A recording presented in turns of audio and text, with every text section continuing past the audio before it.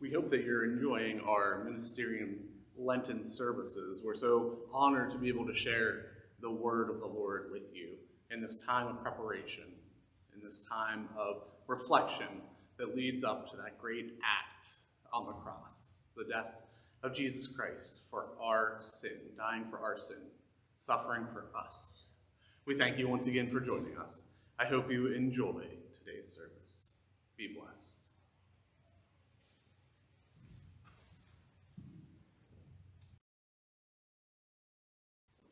Let us bow our heads in reverence to our God. Most gracious God, God of love, through this Lenten journey, purify my desires to serve you. Free me from any temptations to judge others, to place myself above others.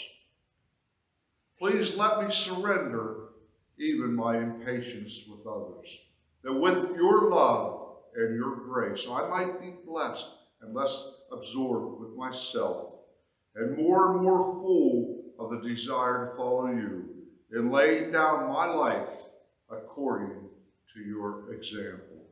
Amen.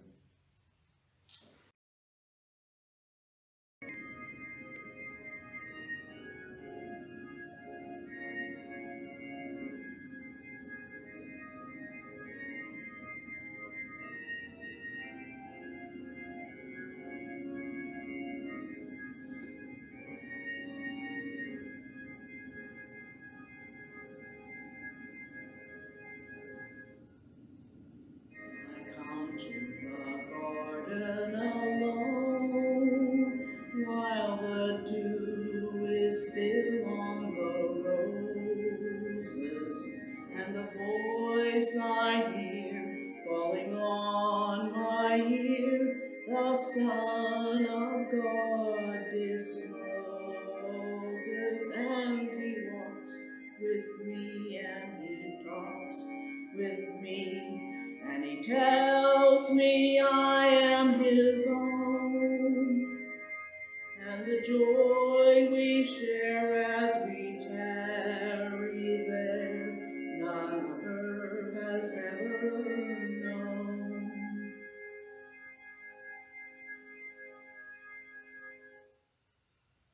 He speaks, and the sound of his voice is so sweet, the birds hush their singing, and the melody that he gave to me within my heart is ringing, and he walks with me, and he talks with me, and he tells me I am his own. And the joy we share as we tarry there, none other has ever known.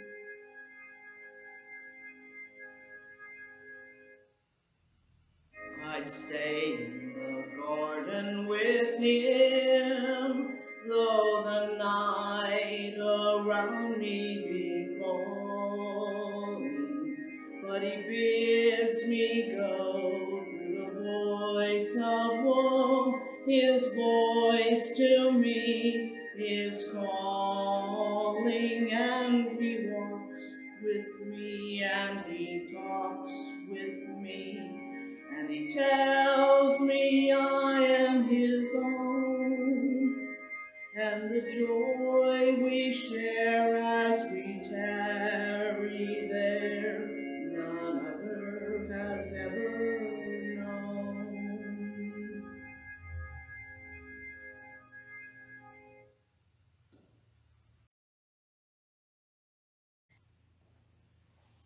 I'm sure you have heard, or perhaps even used the phrase, "I'll believe it when I see it." Many people feel that they can only believe what they can see, feel, or touch. But is that really a good criterion for judging that something is real? Just because you can see it, can you really believe it? Some years ago, I went with friends to see David Copperfield at the Civic Arena down in Pittsburgh. Let me tell you what, he was so amazing. We had seats by the aisle, which were really great seats. And during this the program, David came into the audience, and he walked up our aisle, of all places, and you'll never guess, he stopped right next to our row of seats. And there he took a $10 bill, and he set it on fire. And as it burned, this beautiful white rose came out of the ashes. Now, I don't know if he burned the $10 bill. I doubt that he did. But I'm going to tell you what, that white rose was real. And I know it was real because he gave it to my friend who was sitting in the end aisle, or in the end seat. I love magicians and illusionists because you know that what you're watching happen really isn't happening. And yet, there it is, happening. Seeing is believing, right? My point is that you cannot believe everything you see. To truly believe in something, you must have faith that it is real and true. Look at the definition of faith in Hebrews, chapter 11. Now, faith is the assurance of things hoped for, the conviction of things not seen. Today's scripture tells us about two disciples who are walking along the road to Emmaus. We're in Luke 24, verses 13 through 35, if you want to look it up. Now, we know that one of them is Cleopas, but there has been much speculation about the other. Some believe it was Matthias, and some have suggested that it may also have been the wife of Cleopas. Although there's no way for us to know for certain, the fact that wives and children were often disregarded in the writings of that time make it likely that it may have been the wife of Cleopas. They seem to have been from the same household because if you look at verse 29, it says that they invited Jesus to stay with them. Dr. James Boyce, who until he passed was the senior minister at Philadelphia's 10th Presbyterian Church, wrote an article about the road to Emmaus. And in that article, he says that you will find a second mention of Cleopas in another account of the resurrection in John 19, verse 25, where we read, "Now there stood by the cross of Jesus his mother's sister, Mary, the wife of Cleopas, and Mary Magdalene. So we may therefore assume that she was the one that was returning to Emmaus with him on that morning of the resurrection." Now, if you're thinking, I've never heard of a disciple named Cleopas, it's because he wasn't one of the original 12 that was with Jesus all the time. But there were many other disciples. If you look at verse 9, it says, when they came back from the tomb, they told all these things to the 11 and to all the others. And it's 11 now because of Judas, of course. The two of them were walking home and discussing what had happened. They were frightened, confused, and bewildered by the events of the previous days. Jesus was dead. How could this have happened? How could a week that started with a joyful, triumphant celebration end with a horrible, torturous death? How could all those people who had been shouting, "Hosea," and "Blessed is he," just days later be shouting, "Crucify him"? As they walked along, Jesus joined them. And the Bible tells us that they were kept from recognizing him. What do you think that means? Did he look so different that they couldn't recognize him? I doubt that because Mary and the other disciples immediately recognized him. When Jesus asked them, what were you discussing while you were walking along? They were absolutely dumbfounded. I mean, I can imagine their eyes just popping open and their mouth popping open in shock. Are you the only one visiting Jerusalem who does not know the things that happen here these days? Today we probably would have said it different. We probably would have said something like, what rock have you been hiding under? And Jesus says, what things? About Jesus of Nazareth, they replied. He was a prophet, powerful in word and deed before God and all the people. The chief priests and our rulers handed him over to be sentenced to death, and they crucified him. But we had hoped that he would be the one who was going to redeem Israel. And then today, 3 days after all this took place, some of our women amazed us. They went to the tomb early this morning, but they didn't find his body. They came and told us that they had seen a vision of angels and who said he was alive. Some of our companions went to the tomb and found it just as the women had said. But they didn't see Jesus. Can you hear the disappointment and the doubt in Cleopas' words? He didn't say they found the tomb empty and angels told them Jesus was alive. He said the woman had a vision. It's clear that he had no faith in their testimony. And he refers to Jesus in the past tense. And besides all that, they surely weren't walking down the road to Emmaus celebrating that Jesus was alive. It's obvious that they were doubting that Jesus was really who they had thought he was. And this is just one more time that I can see Jesus just rolling his eyes. And he says, how foolish you are. Didn't the Christ have to suffer these things and then enter into glory?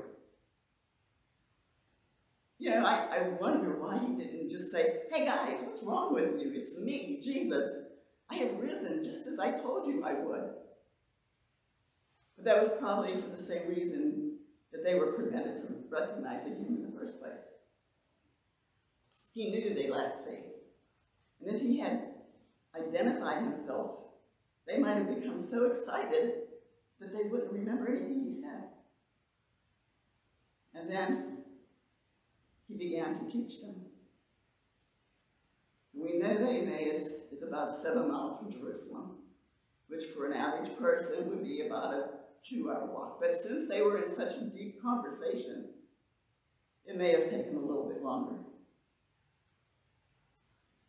You know, when I think about this, I would love to have been on that walk, wouldn't you?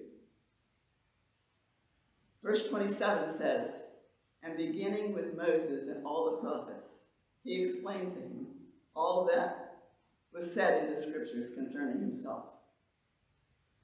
Here's some scriptures that I think he would have used. Deuteronomy 18:15. The Lord your God will raise up for you a prophet like me from among your own brothers, and you must listen to him. Isaiah 53:3. He was despised and rejected by men, a man of suffering and familiar with pain. He was like one who people turned away from. He was despised, and we held him in low esteem. Isaiah 53:7. He was oppressed and afflicted, yet he did not open his mouth. He was led like a lamb to slaughter, and like a sheep was silent before his shearers, so he did not open his mouth. And one more. Zechariah 12:10. Then I will pour out a spirit of grace and prayer on the house of David and the residents of Jerusalem. And they will look at me, the one they pierced, and they will mourn for him as one mourns for an only child, and grieve bitterly for him as one grieves for a firstborn son. And there are so many, many more. And Jesus spent the time to share them. He wanted them to believe so they could see who he was.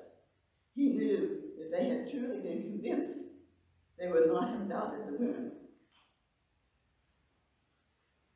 And just as Luke says in 16:31, if they don't listen to Moses and the prophets, they will not be persuaded if someone rises from the dead. Maybe that is why God prevented these disciples from recognizing Jesus. Even if they had seen, they may not have believed. In John 20, we read of Thomas's encounter with Jesus. We all know the story of how Thomas said, I won't believe it until I see it. And he did believe. And Jesus said to him, because you have seen me, you have believed. But blessed are those who have not seen and yet have believed. Our reading says, when the disciples reached Emmaus, they asked Jesus to join them in a meal. When he was at the table with them, he took bread, gave thanks, broke it, and began to give it to them. Then their eyes were opened, and they recognized him, and he disappeared from their sight. Can you imagine their astonishment, their embarrassment? How could we not know? They would ask each other. Didn't our hearts burn when he was talking to us? So they got up, immediately walked the 7 miles back to Jerusalem. And there they found the 11 and those others assembled with them, and saying to them, it is true, the Lord has risen and has appeared to Simon. Then the two told them what happened on the way and how Jesus was recognized by them when he broke bread. This is what I mean when I say believing is seeing. Scripture gives us testimony as to who Jesus is, and it is just as effective today in showing us what to believe. And when we do believe, we see that without a doubt, we can all join in the words of the wonderful Easter hymn that says, I serve a living Savior. He's in this world today. I know that he is living, no matter what men say. You ask me how I know he lives. He lives within my heart. Believing